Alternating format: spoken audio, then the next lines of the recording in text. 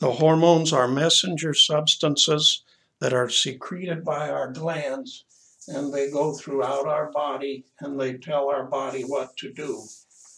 Our hormones, there are many sources of hormones, glands. They call them endocrine glands.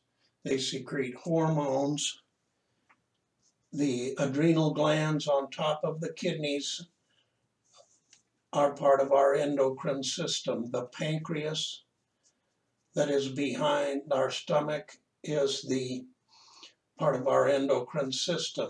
The liver secretes hormones. The pancreas secretes hormones. The testes secrete hormones, and in the women, the ovaries also secrete hormones. Hormones are messengers. They tell our body what to do. When you're faced with a horrible situation, a scary situation, the adrenal glands on top of the kidneys, they secrete a hormone called epinephrine. It used to be called adrenaline. It goes into the bloodstream and it prepares your whole body to fight or run. It excites the whole body to a state where it can do what it needs to survive. That's the adrenal glands and the natural epinephrine. Okay, the pancreas secretes the hormone insulin, which helps us to, which takes the glucose in our blood and moves it into our cells. Very important, it makes the insulin. Okay. We have our reproductive system. The reproductive system I have drawn separately and badly. This, believe it or not, is the male reproductive system drawn badly. It has the penis, it has the testes, and the scrotum is the bag or sac. And the testes can also be called gonads. When we talk about both men and women have gonads, it's a general term that applies to testes and ovaries. Our reproductive system of the men have the testes, and they make the sperm. They also make the hormone testosterone. The women's gonads are called ovaries, and they secrete estrogen, the female hormone, and there are the eggs that become people. Okay.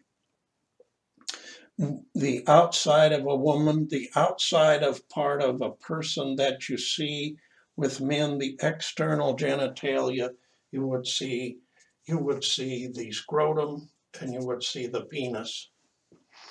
The external part of the female anatomy, you would see the labia.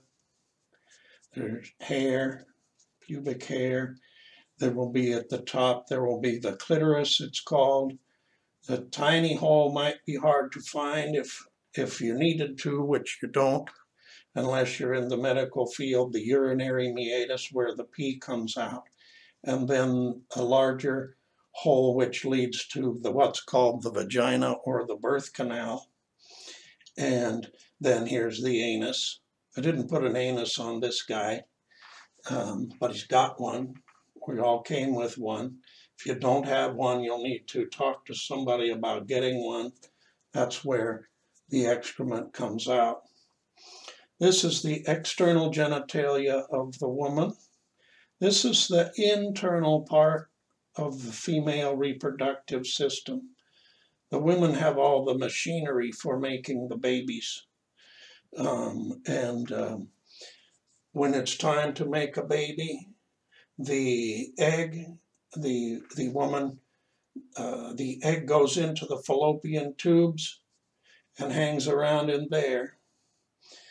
The sperm from the man enters the vagina, goes up through the uterus, up into the fallopian tube, and conception occurs in the fallopian tube, where the sperm meets the ovum.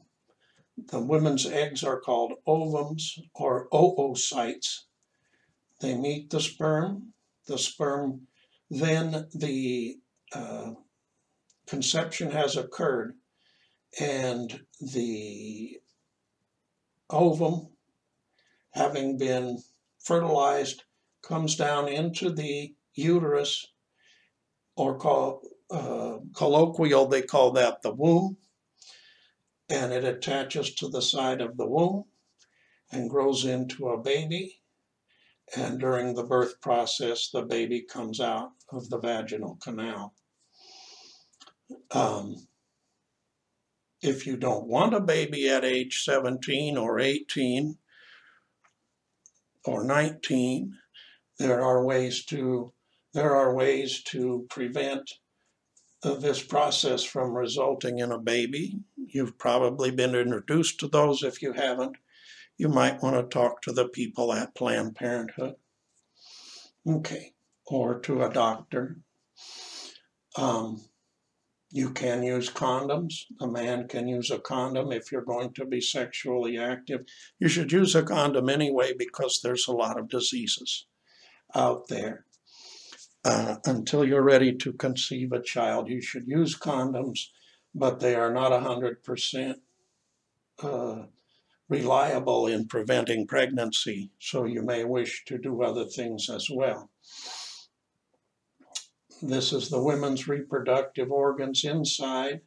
These are external genitalia, the stuff you see on the outside. The